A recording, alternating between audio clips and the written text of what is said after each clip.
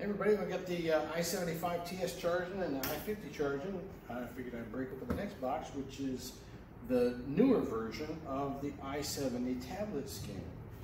Just like the i70TS and the i70 Max, they come with a vehicle control interface, and the kit will look something like this, but this one, the newer one's got updated software, and it's supposed to run faster. So let's open up and see what's in the box.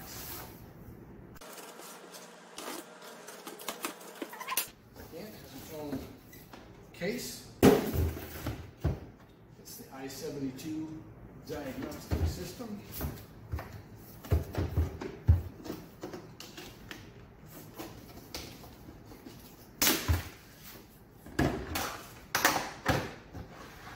And in the case, you have a OBD2 connector connected to the car, a 2.1 amp wall charger, or 2 amp wall charger, packing list, USB Type-C cable, and the scanner. So if you can compare, this is the i70TS. This is the i70II, a little bit smaller. And then when you go to the i50, i50 is smaller still. So they're just trying to keep up with different markets and different price ranges on the scanners. The top of the scanner looks identical to the i50, power button, cable interface, USB Type-C connector, except this one's got a kickstand and the i50 doesn't. Inside the case, you also have some product literature.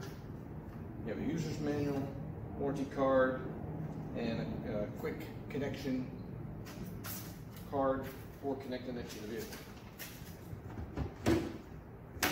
So just like with the other scanners, first thing you'll want to do is connect it to your Wi-Fi, build a Foxwell account if you don't already have one, or log into your existing account, and then update the scanner. So what you have here are the three latest scanners from Foxwell: the i50 Pro, the i70II, and the i75TS. As of August 2021, the i50 Pro runs for $459, the i70II runs for $589, and the i75TS is $1599. All of these scanners come with 3-year free updates, and there's a pretty insignificant fee compared to other scanners on the market for updating after the 3rd year. It's $60 for the first year. If you want to extend to 2 years, it's $100. If you extend to 3 years, it's $140.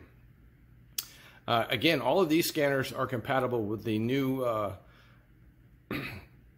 the new diagnostic platform, which is called DOIP, Diagnostic over Internet Protocol. So all of these are ready for that protocol as you start to see it in newer vehicles. Again, if you have any questions, go to foxwelltech.us, look for the products menu, pull down the right drop down, and you can research which scanner might be right for you. And be on the lookout for future use videos, so you can see what they look like when you're connected to the car and